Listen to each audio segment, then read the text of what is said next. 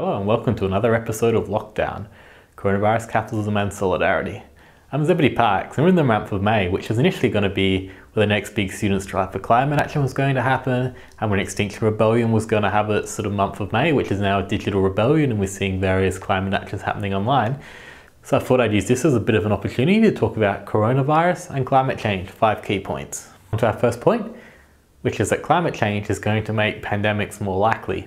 One of the causes of the coronavirus is the destruction of ecosystems, has put the relationship between humans, animals and wildlife out of whack and is leading to them all living closer together than ever before, especially when we look at things like industrial agriculture, when we're looking at ecosystems that are being destroyed, and that is leading to animals now living a lot closer to humans than has ever happened before.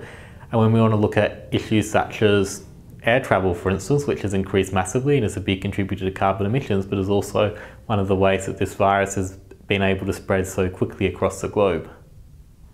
The second point is this question of emissions dropping as a result of the coronavirus. I mean, a lot of people have commented about the air quality improving in cities across the globe, which in Australia, the bushfires set a pretty low bar to be improved upon as far as air quality goes. It's much nicer to walk outside now than it was 3 months ago, even though we're in a pandemic. There's a couple of key points to talk about with emissions drop. The first is that it's only a slight drop and will most likely, based on historical evidence, accelerate the increase of carbon emissions as soon as the lockdown is over. Initially, there was a drop in emissions worldwide due to manufacturing being pretty much suspended in China due to lockdown measures. And we shouldn't see this necessarily as a good thing, since a lot of people lost their jobs and went into harder economic hardship as a result of it. But secondly, is that manufacturing itself is actually quite important to exist to actually have a safe climate future, since how you're going to manufacture, for instance, wind turbines or ventilators, which desperately need to deal with the coronavirus right now. Another point that's a common theme across all these lockdown videos is that the coronavirus has revealed what a lot of the issues are in society, but the responses aren't necessarily doing anything to seriously address them. For instance, the coronavirus has, by looking at the drop of emissions, shown that a lot of emissions are based on transport emissions from cars and especially aeroplanes, which we've seen a significant decrease in the amount of travel people are doing, especially air travel, that has led to a decrease in emissions. However, we're not seeing any proposals by governments for mass public transport infrastructure to actually make this a sustainable drop. As soon as the lockdowns are end, it's probably going to be back to normal air travel as soon as it can be, and back to normal car travel. But historically, after numerous economic collapses or even the Spanish flu, there's often been a decrease in emissions. So this has quickly rebounded and led to an accelerated increase in emissions as soon as the crisis is over. And this leads me on to my next point, number 3, which is how the fossil fuel industry is using this crisis as a way of pushing ahead with their developments in a few different ways. One, it's been a chance for them to push through a lot of approvals for fossil fuel projects, such as mines, without as much public oversight, as much ability to protest these approvals because of the lockdown measures. Secondly, we're already seeing anti-climate activism legislation being passed. Thirdly, we're already seeing a lot of mining industries are continuing to be exempted from a lot of lockdown measures so they can continue operations, including in some cases workers travelling interstate in Australia, since travel bans were imposed and potentially spreading the virus amongst communities as they go to work, fly in, fly out on mine sites. Additionally, with the talk of a lot of stimulus packages, we're seeing mining industries putting their hands up for more economic stimulus packages, which obviously, if you want mass investment in renewable energy, is the last thing you want to be happening as fossil fuel industries taking more public money.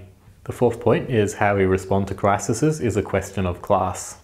Some people like to use the refrain, we're all in this together, when in fact that couldn't be further from the truth. We're clearly not all in this together.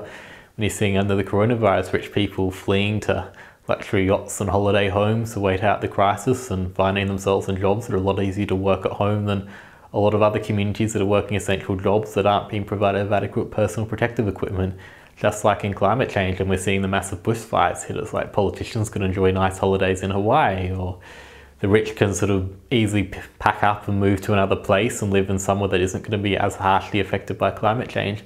While millions of people around the world have basically been left in sacrifice zones, leaving no one behind. How do we ensure that there's safe transitional programs for workers in affected industries? To how do we help climate refugees? To how do we help the global south deal with climate change? And finally, a fifth point is that in crisis there is opportunity. We're already seeing the fossil fuel industry taking advantage, but what do we do as the left, as progressives? How do we take advantage of this opportunity? And one of the things is that it's the perfect time to push for the radical Green New Deal that we need. When we've seen governments talking about stimulus packages to boost the economy, this is exactly the time talking about a mass stimulus package to invest in a different public transport future that's away from heavy air travel and car economies. It's the time to be investing in social services. We're seeing the need for more investment in frontline services such as health and education, public renewable projects, in sustainable agricultural projects, and so many other projects that would create millions of jobs and help transform society to deal with climate change.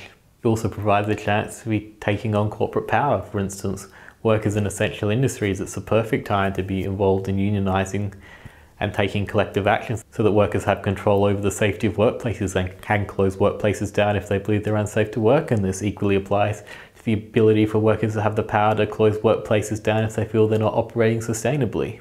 The coronavirus crisis is giving us a chance to transform society, and it's giving us a platform to put our ideas around for mass public investment in the social programs that we need, especially at a time when governments are talking about stimulus packages. To help us on this mission, consider becoming a Green Left supporter today.